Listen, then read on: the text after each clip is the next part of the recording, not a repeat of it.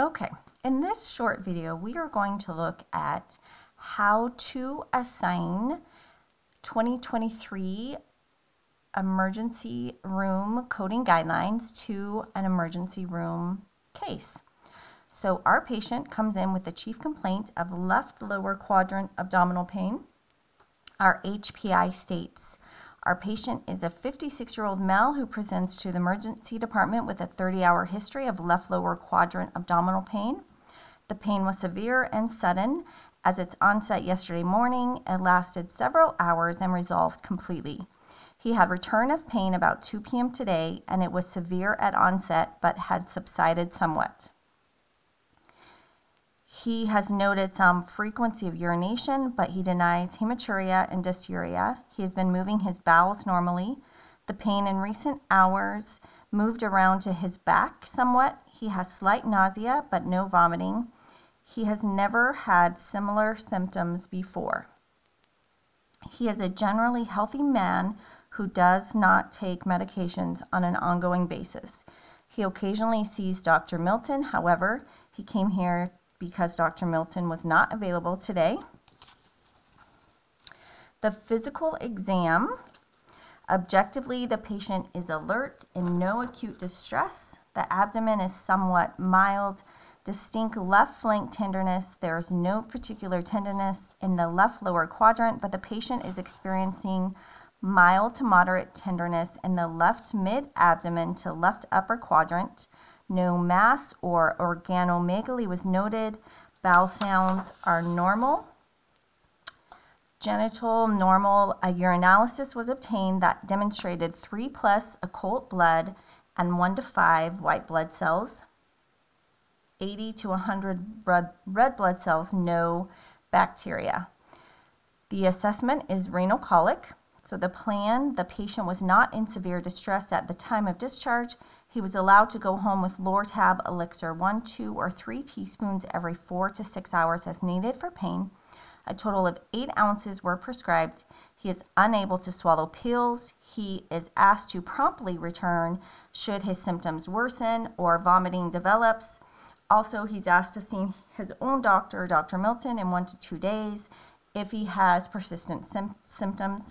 I did send him home with a urine strainer and asked him to return any stone he might catch for laboratory evaluation, further care, and workup per Dr. Milton. Okay, so in the emergency department setting, we need to code the ICD-10-CM for the diagnosis and then the CPT for the E&M visit that took place in the emergency department. So our assessment or our diagnosis is the renal colic, right? That's what the patient came in with, the left lower pain in the abdomen, and the physician determined it was renal colic. And then for our procedure, we did the ENR visit. We did have our physician, if we come back,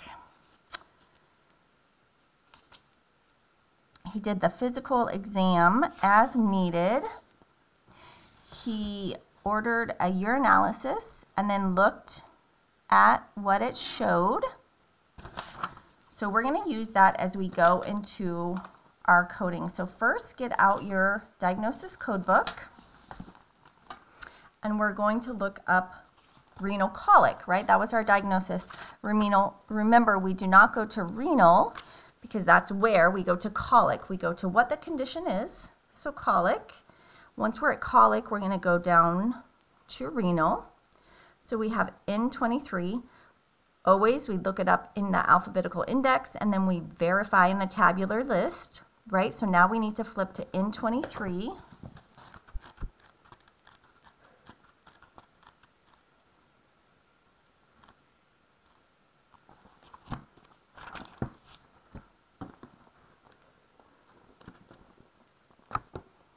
So N23, it tells us unspecified renal colic, and it gives us a note here. It's a valid 3-character code. No further characters are required.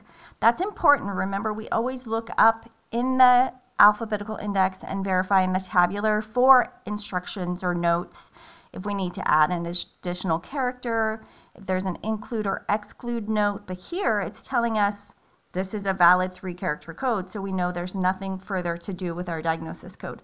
So our diagnosis code is the N23. Now let's go to our CPT. And our patient was seen in the emergency room. So we want emergency department services, right? Which it tells us here are 99281 to 99285, 281 to 285. Now, remember with 99281, that is for a nurse visit, and it tells us in the CPT book that this E&M service does not require the presence of a physician or other qualified healthcare professional, meaning like a physician assistant or nurse practitioner, right? It can just be an RN visit. So we know we're looking at 282 to 285. And get out your E&M guidelines that we have. Right, so this one is from the American College of Emergency Physicians. You can see it has all our 5 levels, 281 through the 285. Again, it tells us the 281. We're really not looking at any of the components for that. It's just a nurse visit. So for a 282, it's straightforward. There's a minimal with 1 problem. For the amount or complexity of data to review, it's minimal or none. And risk to patient is minimal or none. For low, we have 1 acute or stable or 1 chronic illness, right? And then for limited, for the amount or complexity of data to be reviewed, it tells us we need category 1, tests and documentations, any combination of 2 of the following: review of prior notes, review of the result of a test, or ordering the result of a test. And we have to have 2 of the following, right? Well, our documentation, we ordered a urinalysis and our physician interpreted or read that urinalysis. So we met right here 2 of those with review and ordering. And our patient had 1 acute uncomplicated illness or injury, right, with the renal colic. And then the risk to our patient was low. So we know we're going to assign a 99283. And again, if you want to look just in your CPT book, it tells us the same thing, that the 99283 is a low medical decision making. So our diagnosis is that N23 and our E&M is 99283.